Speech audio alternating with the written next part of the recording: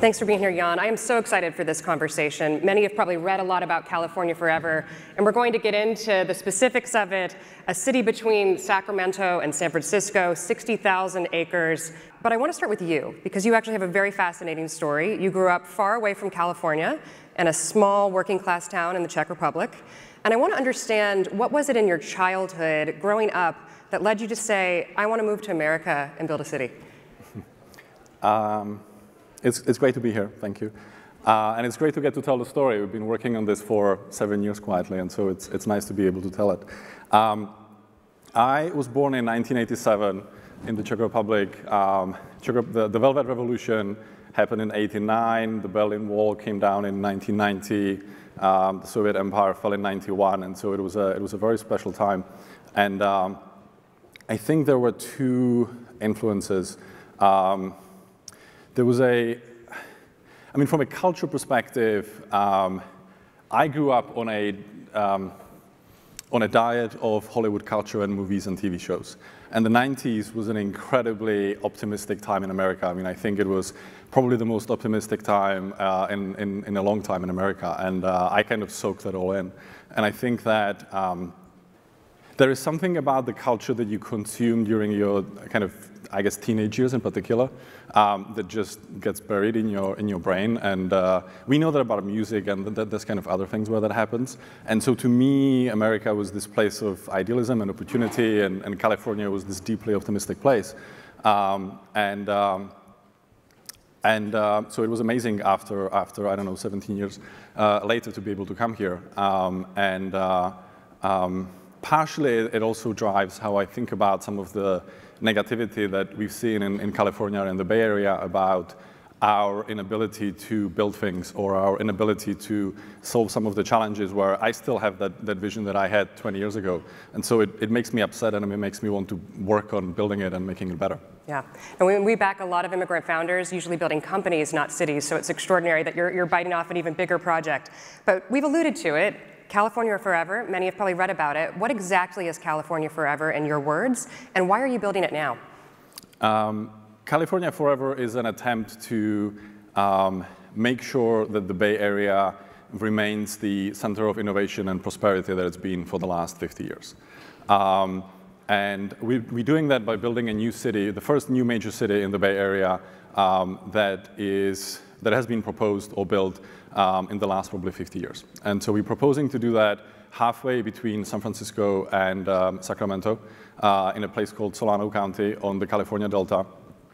And we've purchased about 60,000 acres in that area. We're proposing to build a dynamic, walkable community on a portion of that property, and then surround it with open space and renewable energy, both wind and solar. Why am I working on it now? I think a lot of it, some of it goes back to kind of how I got to the Bay about 10 years ago. So I got to the Bay 10 years ago, and you mentioned it before, I grew up in a very blue-collar family in the Czech Republic, in a very rural part of the Czech Republic. And when I say blue-collar, I mean my grandmother built the house that I grew up in with her bare hands. She did the masonry work, she did the roof beams, she did the plumbing work, she painted the walls. And my dad was a car mechanic who built some of the early radio communications infrastructure in the Czech Republic. And so he built the radio towers. When I go back to see my parents now, and I make a phone call on my cell phone, the signal still goes through the tower that my dad built in the area, which is a 1,200-foot structure that they finished building in the 70s or in the 80s.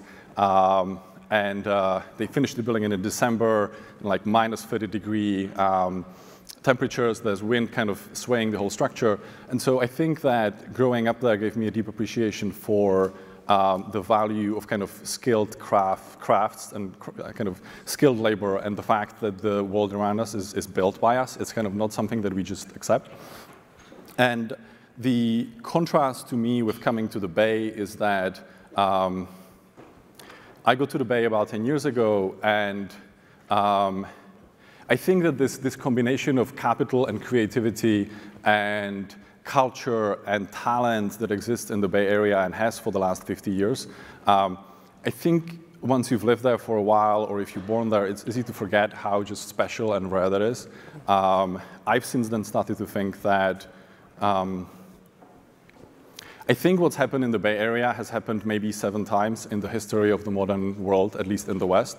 I think it happened in Florence, and Paris, and London, and New York, and Chicago, and maybe LA, and then it happened in the Bay Area. And when I moved there, I loved it for all of the reasons that I just named, and for the reasons that everyone loves it, and the cultural openness, and the beauty of the place.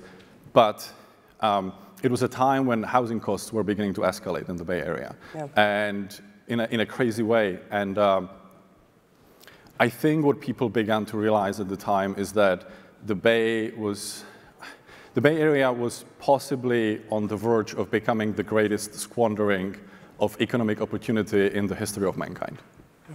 And I don't say that lightly, but we had the situation where we had a innovation engine that was spitting out these wonderful new products and services that made life better for Americans and for everyone around the world. And we were creating good-paying jobs that everyone around the world was dreaming of and trying to attract.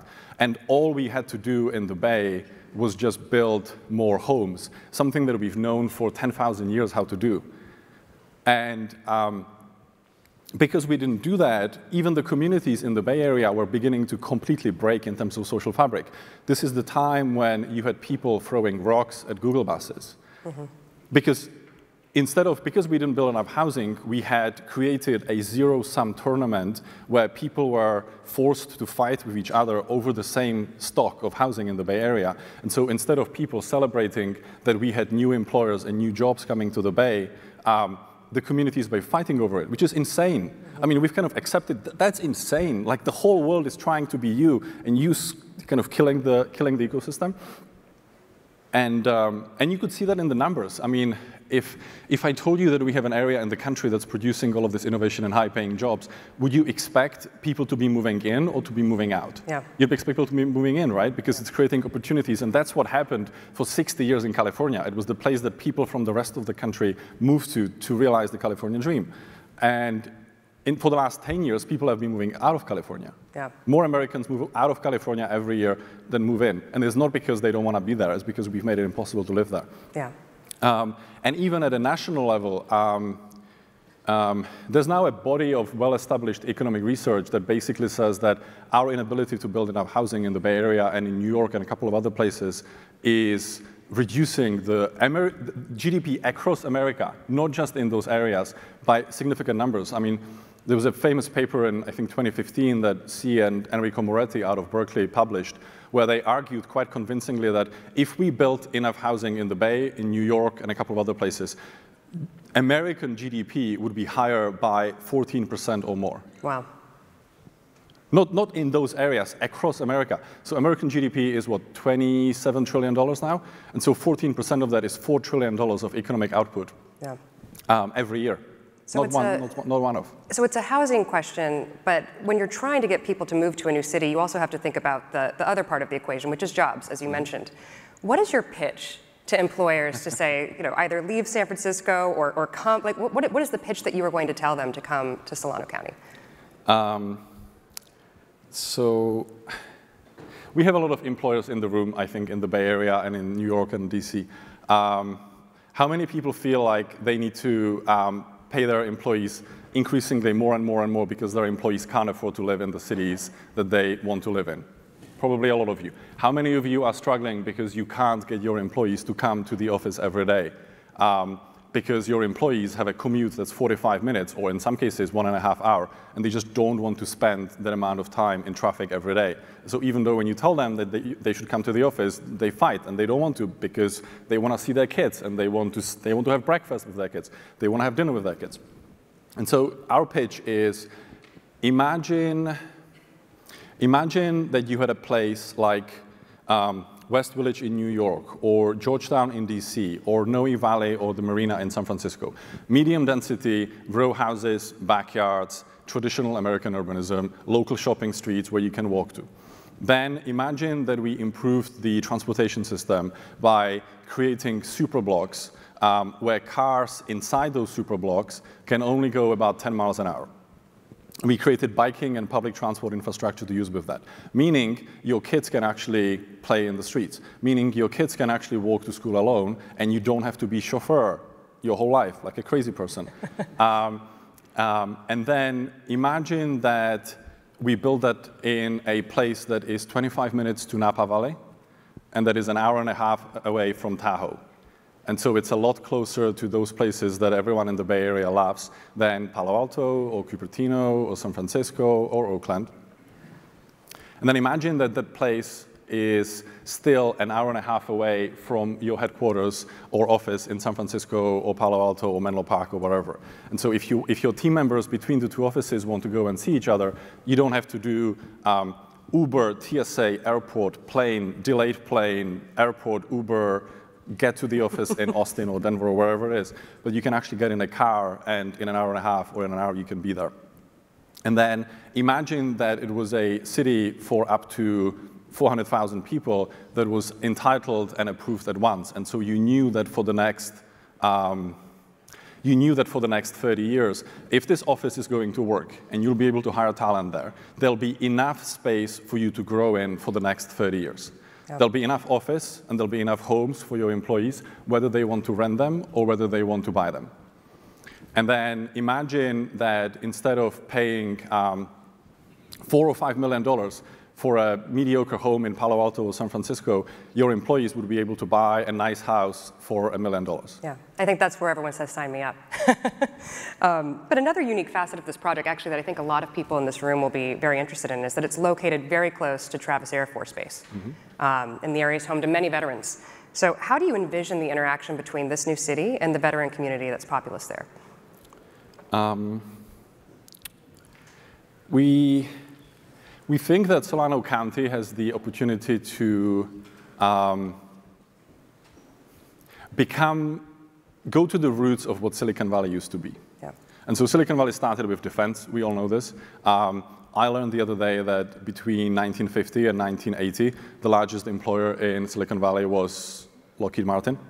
And so that's not that far back. But then we lost the defense business because land costs became too big, became too high. There wasn't enough land for manufacturing.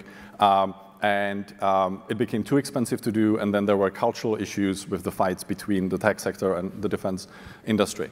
And we think that, particularly with American dynamism and this revival in interest in investing in defense innovation, there's a real opportunity to bring some of that back to Northern California.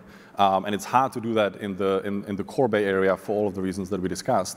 But in Solano County, there's an opportunity where there is an existing large labor force. There's Travis is there. Mare Island used to be there, which was a naval base. And so there's a lot of cultural heritage and history of that. And so we think that Solano County can become the foundry of American defense innovation for the next 50 years. And I think that there was a lot of talk today about our adversaries and some of the challenges with that. And I think there were two things that I think would have given our adversaries hope over the last 15 years, if you want, in what's going to slow down the pace of innovation in America. And number one, it was the fact that we were strangling the Bay Area innovation ecosystem by just not providing enough housing, so we couldn't create the critical mass. We couldn't innovate as quickly as we could otherwise. And then the second was this period of, I would say, limited engagement between the defense community and at least some of the venture firms in the Valley and how that worked.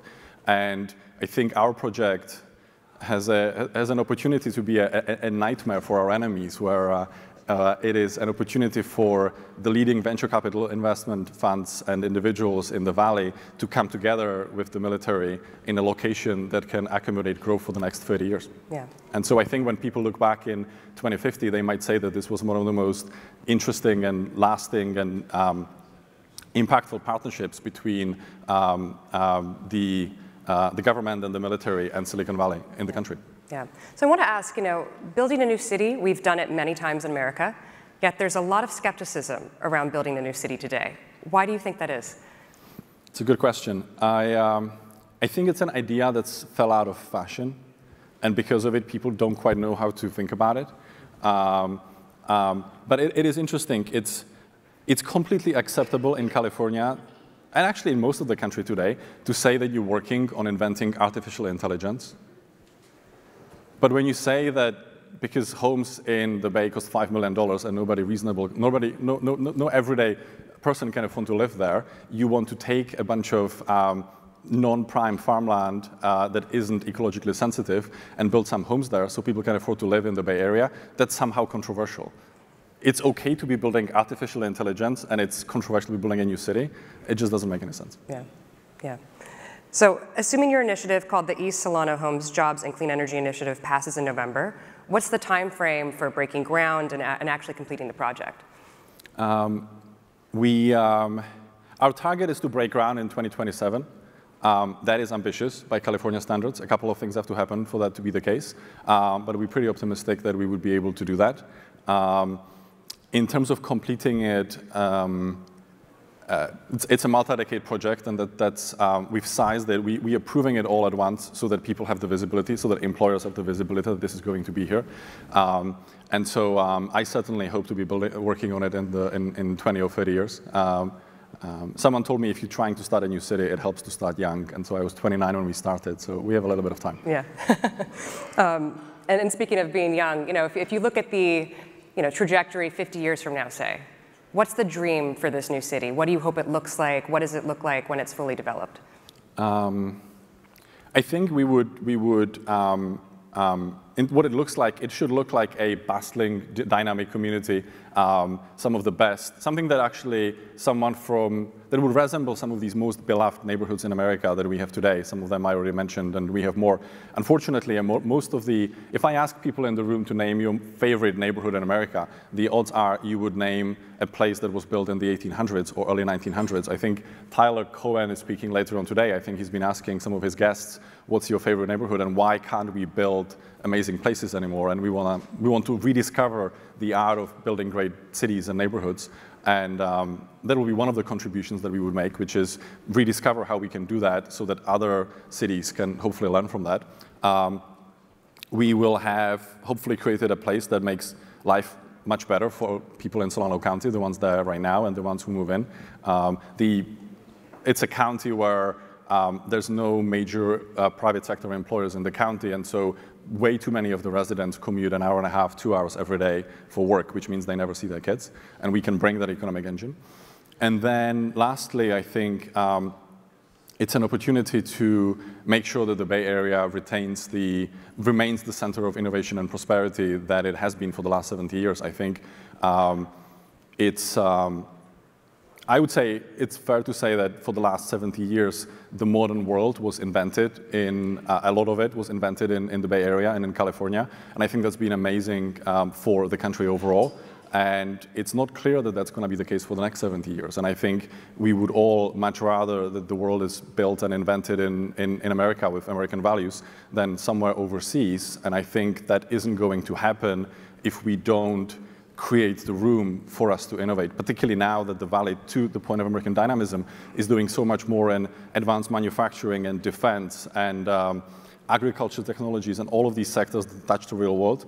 And you can't invent them, or they are very difficult to invent in Palo Alto when a home costs $5 million and you can't get any office space to build a factory or something like that, or an R&D facility. And so hopefully we can help make sure that the future is what it should be. Yeah, and thank you for reigniting the California dream. Thank you.